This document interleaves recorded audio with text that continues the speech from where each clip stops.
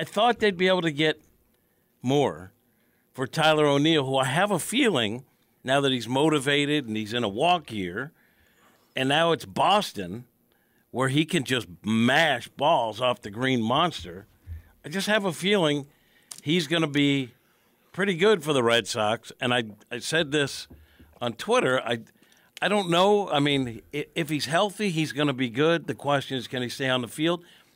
But I know one thing, and that's that the very same people that are on social media mocking him for being injury-prone are going to be the first, if he's healthy and lights it up there, to rip the Cardinals for letting Tyler O'Neill go. That, I think, is the only certainty. Well, yeah. I think for me, I'm slightly underwhelmed. You got to see how this plays out. This Robertson, who is on the 40-man, could be in the bullpen this year. But he also, I saw John Denton from MLB.com. He posted another writer for MLB.com who covers prospects and whatnot, and they said this guy throws 93 to 98 and big strikeout guy. That's but a he big also swath, by the way, 93 to. Well, if you're talking about like what you're topping out at 98, he probably sits 93 to 95. But he's the Cardinals' 26th ranked prospect. So from a prospect standpoint, he can't be that great. Cardinals farm system isn't that good for him to slot in as 26. So I think right now, I agree with you, Kat, because I just think a highly motivated Tyler O'Neill in his walk year, I feel like, could you get the same package at the trade deadline? Now, he wasn't going to sign here after next year, so it's not like you had this ridiculously huge market.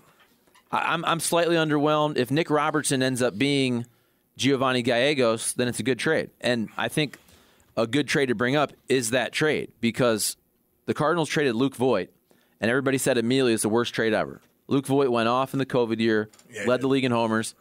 We love Luke Voit, but he hasn't done much since. Giovanni Gallegos has been the Cardinals' probably second-best reliever for 4 years. So if Nick Robertson becomes something like that, I think it'll be a good deal. Face value, though, right now. Face value, underwhelmed. Don't you think they probably could have gotten more? I don't know. They have needs, too. That's the other thing. Like, they're still going to have to get someone for the bullpen, because if these guys work out, it's still a question mark. You got to get a known quantity for the bullpen now, don't you? Still? Yeah, I don't know if you could have gotten more. So I'm not going to say that, hey, Mozeliak could have gotten more, but I think you could make the argument that him here for a year, motivated in his walk year, was more valuable.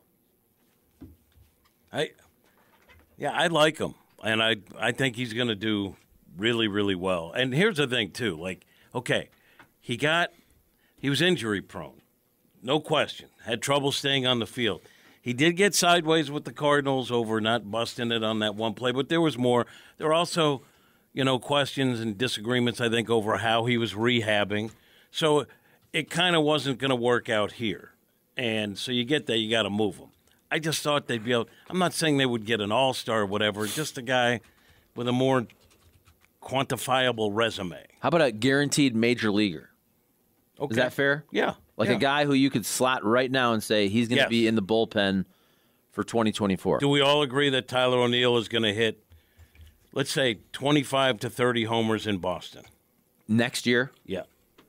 I'll say that in the next 2 years, Tyler O'Neill will hit 30 home runs in one of those seasons. All right, I'm going to say this year he's going to hit 28 homers and hit over 270. This guy's a talent. As much as he's been ridiculed because he's hurt all the time. Yeah. He's a talented guy. 2-time Gold Glover. He's a hell of an athlete, I like him. And I'll say it again, the odd thing about it, with all the injuries he's had, is he was told all through his minor league career, you're too big, you're going to get hurt, and he wasn't. He went through his minor league career relatively unscathed, proving people wrong. Then he gets to be a big leaguer, and that's when he runs into it. Yeah. I guess as you get older, things crop up. Yeah, but he is too big, Like, he's too big. Remember when He truly is. Remember though, was it a couple off seasons ago? The report was, he's training different now, and then he comes to spring. It's like, he looks the same. Jacked out of his mind. He's Remember doing 10 to 12 reps instead of. Remember the picture they sent out? 2 to 4. Yes. And then we look at it like, You mean, is he skinnier? No. He's gigantic. Dude, I'll never forget. It was an awe moment, and I'm sure, Kat, you were there. They make that trade for Tyler O'Neill. Whenever it was. Was it off season? I think so. Okay, so for Marco Gonzalez. And so, most people, you hadn't heard of this guy, so you go to Baseball Reference, maybe you see a head and shoulder shot, you look at his stats, blah, blah, blah. I'll never forget when he walked into winter warm-up, into the podium, and nobody really knew who he was. And he looked like frickin' Mr. Olympia. Yeah. This dude walks in, tight shirt, tight jeans, just jacked out of his mind, and nobody knew who he was. Like, hey, guys, we're like, hey, Charlie, oh, Tyler O'Neill. Oh, yeah, of course, Tyler O'Neill. Yeah, we know you. You just got traded for. Just nobody knew who he was, and he walks in looking like a frickin' bodybuilder. Yeah, man. He's also a really, he's a down-to-earth guy. He kind of a little different. I don't think he's out partying or anything. He got married, pretty young. He's just a decent guy that just didn't work out here, Wombat wants to bet you. Throw a bet. He goes, on home runs? Yeah, Cat. No, he said, Cat, I'll bet you $100 Bro Neal doesn't play more than 60 games next season. 60, that's low. I'm not going to bet $100. $100 for 60 For games? 60? Damn, I'd do that. What do you guys bet? Energy drink? Yeah, but 60's you don't low. get it. Frank bets milkshakes. Charlie doesn't get the energy. I'll bet you an energy drink that he plays more than 60. That's really low.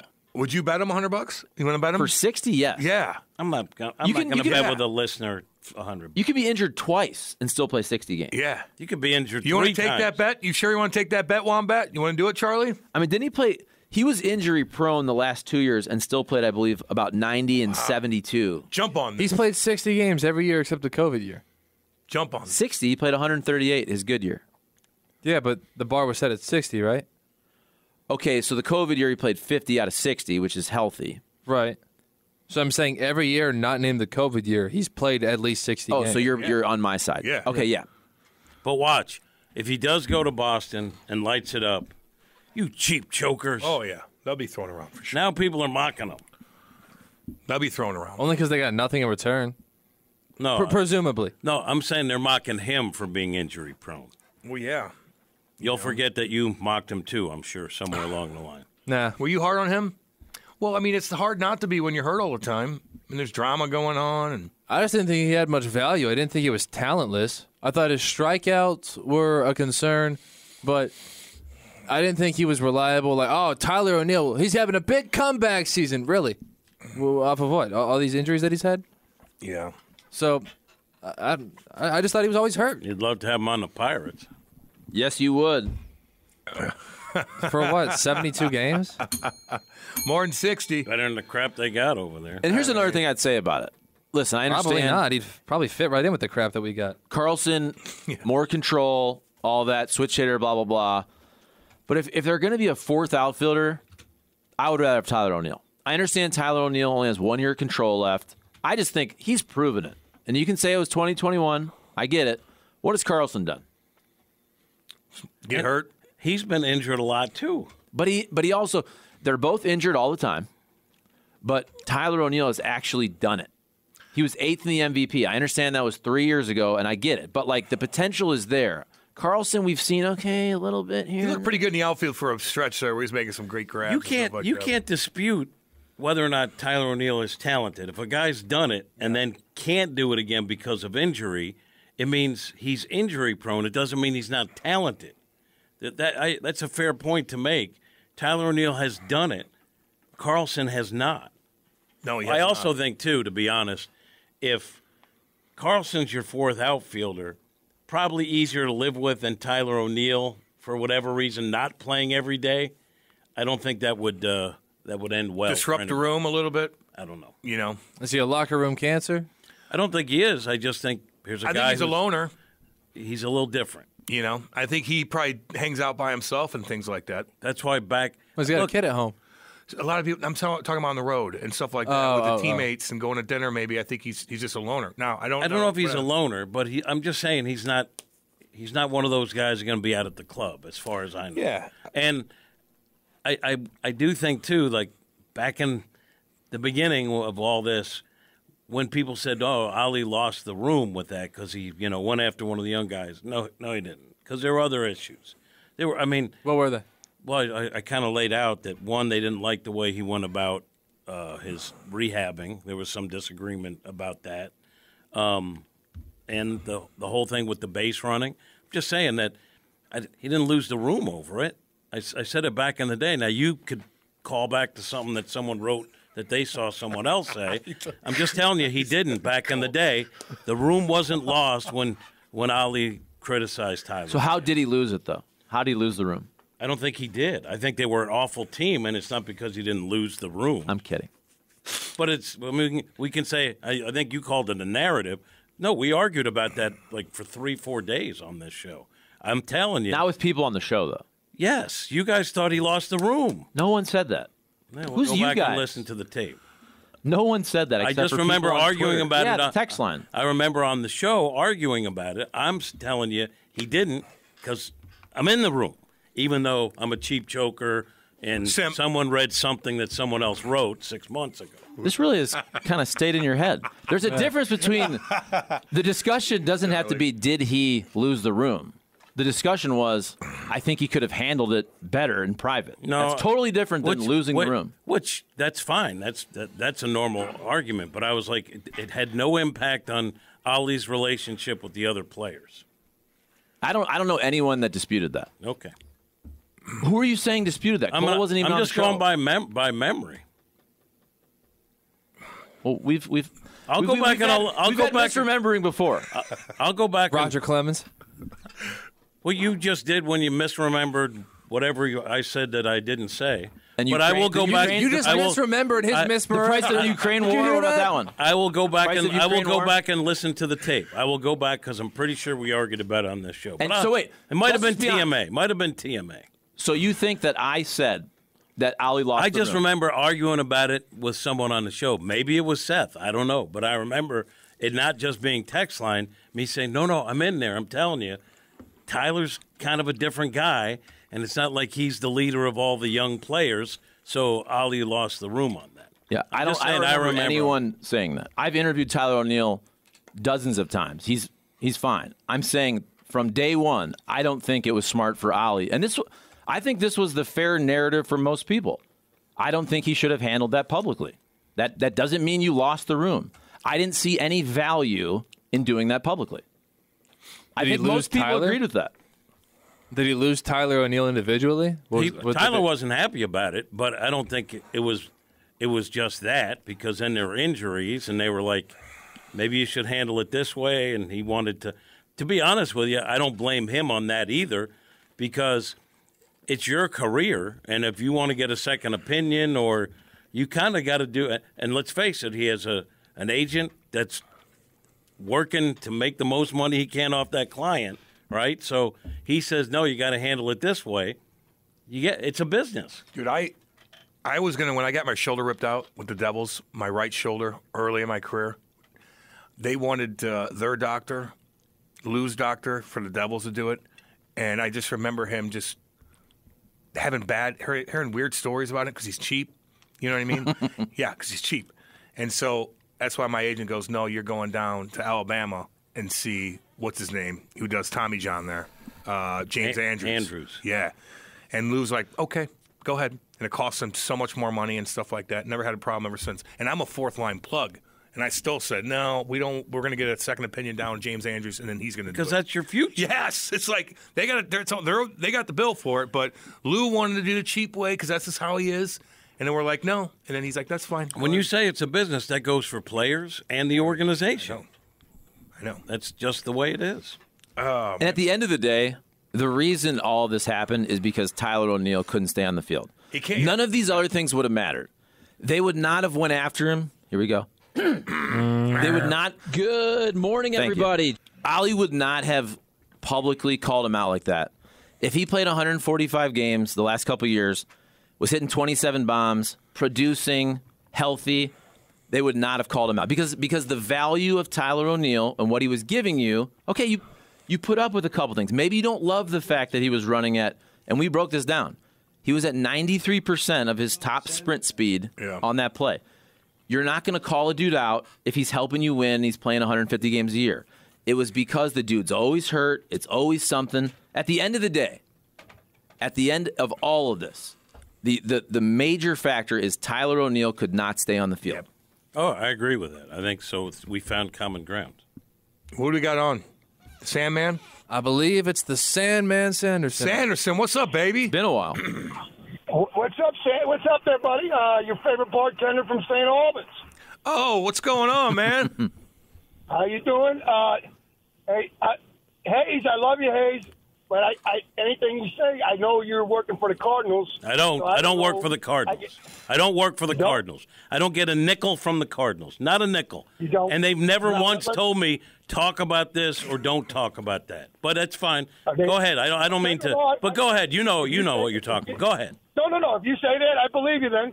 But like a lot of, I just know how they like to filter stuff and convince us of things that are not there. Like But what? anyway, Like in this example, what?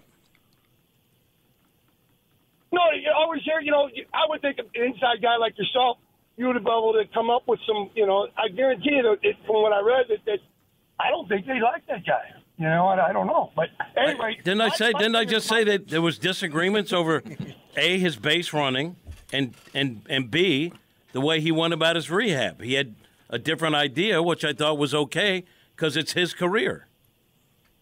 No, I hear you. No, don't call me out, though. I'm a cheap choker that works for the Cardinals. He's not calling you out, Where exactly He's do not we calling you disagree? Okay, my friend. That's it. Here's what I wanted to say. The Blues need to get rid of Berube. His shelf life is over. Ooh. I believe they need a new voice behind the bench. I don't see any, Cam, when you watch this team, in all honesty, do you not see? I don't see any fire. Well, I don't know what. Did you expect them to be better than last year? If so, how? Now, I did in a little ways. Yeah, I thought. And they are in a little ways. And don't get me wrong, dude. They're frustrating as hell. You lost to the two last place teams in the league, man. And not only did you lose, you got your ass kicked by them, by a bunch of kids, basically. A bunch of kids. You got guys on that team that aren't producing. Kapanen, Verana's on the fourth line with some kid from Chicago. They have no idea what the hell he's doing on the fourth line. He only knows the skill game. So now you put him on the fourth line. He does absolutely nothing. You got Jordan Kyrie's not scoring. I mean, you don't have much scoring going on. You're losing the worst placed teams. There's not much fire. Schinner's got to go out there and get in a good fight. I like that, but damn, dude, they are frustrating. But what'd you expect? I don't. Now, let me ask you this: is there any validity? When people say, a coach after so many years and preaching the same message, does it ever get old? Where guys turn them out? Absolutely. Turn them out? Yes, it's a revolving door in the NHL with coaches, man. Maybe. I don't think it's Berube's fault. I don't. But on the other hand, you do kind of get sick of hearing from the same guy. Now, I'm not saying that he's deserving of getting fired. I think it's on the players more than anything. The power play. Sure. The power play sucks. Like, that's a problem. You're losing games, baby, because of the power play. Now, is that on the coaching? Probably a little bit. Yeah. You got to find. They're not shooting the puck. They're just passing and passing. You got to find a way to penetrate that puck through and get some scoring opportunities. They're certainly not doing it. In fact, they're getting scoring opportunities against, which is like depressing. You get scoring opportunities against on the PK, and you're supposed to be on the power play, man. You look at that bench; they're deflated. That's a problem. Right, and Berube, God bless him. You get a job somewhere else. I'm not being mean. Oh, hell yeah, you will. He's still going to get paid. Everything. But I just think it's either they bring up some new guys or they come up with a new coach, because what they're doing right now, I can't even watch. I just get frustrated as hell. Like, what is going on here? Well, they got a little bit more room now. The 2.7's off the books with Robert Pertuzzo. They called up that McKinn kid from Chicago who played the other night. Didn't play that much. So they got a little bit of wiggle room. They're probably going to – there's a kid down there, Audette, who's 27 years old. I think he's like – he's got like 15 goals, dominating. I think he's top league in the minors. Get his ass up. See what he could do. Switch it around a little bit. You got a little bit of wiggle room. But another thing, though, these guys aren't ready. Listen, even Perunovich, Tyler Tucker, unfortunately, dude, they're getting lit up like Christmas tree, man. They're getting walked. They're scrambling in their own zone. Perunovich is pretty good, getting the puck out here and there, and he's slick on the line in the offensive zone. But, man, those guys, are they NHL ready? I don't know. Every time I see them, they're dash 2. Right. You know? Yep. I'm glad to see Binnington not getting all crazy and running and trying to do some crazy stuff out. Like I bet he will. Playing pretty decent. I bet he will eventually. Unfortunately, I bet he will. I bet he will. He's going to snap, right? All right, my friend. All right, homie. Thanks for taking my call. All right, big dog. See you. Thank you. Do you really think? Do you coach a team that I'm not aware of? Aha. Mm-hmm. Do you really That's the think best. that if they fired Berube, they'd bring in another coach who could make this team much better? Of course not. Then you don't fire the coach. Although the power play thing is tricky. And I'm that is on the coach. I'm not saying that there's not plenty of blame to heap on all parties. You know. But would they be better off if they fired Berube and brought someone else in? No. No. No. No. Not even Quinville. His name's getting thrown around a little bit. If I'm a team I would take a chance on Joe Quinville. Is he off the blacklist? He is. I think he's got the A-OK to go. You know what I mean? I think maybe not. He still has to get permission, I think, from the league. But if I'm Joe Quinville, I'm coming out and talking about my story. Why are you hiding away? Like, just talk about it. Because I think he wanted some time to pass. Yeah, time's passed. You know what I mean? He's itching to get back in there, I'm sure, and he could help a team out. I would roll the dice on that. I would. If you're the Blues, no, because I don't want Berube going in. I don't want Berube going anywhere. This stuff's so goofy. But I would. What, coaching changes? No, the whole Joe Quenneville was forced out of that job in Florida a few years ago. Nothing's changed except time, and now he's okay. Now you're good to coach again. Now you're good to go. Yeah, time heals. So is he never supposed to coach ever again? Well, yeah. If you feel that he was that much of a bad actor in that case, then I yeah. just think he made a mistake not getting rid of that guy. I don't think he knew everything that was going on, but I think he knew enough to where you could fire that guy. But they were neck deep, shite kicking everybody, about to win the damn Stanley Cup. Like, he's got other things on his mind, but he did mess up. But yeah, time heals, man. And when you're one of the best coaches ever and everybody loves you, this ain't Mike Babcock where people hate him. The players hated him. They love Joe Quenneville. Besides maybe a couple cats in 2010 that were no part of that team, those guys might not like him. But I've never met one player that didn't like Joe Quenneville. Not one. It's kind of the actual games are a microcosm. You go in the penalty box, serve your time, you come out, all is forgiven. I mean, you know, I'm not saying. Look, I think he knew. I think he handled it poorly, but I don't think he should not get a second chance ever. I'm not saying he didn't mess up, but I'd give him a second chance.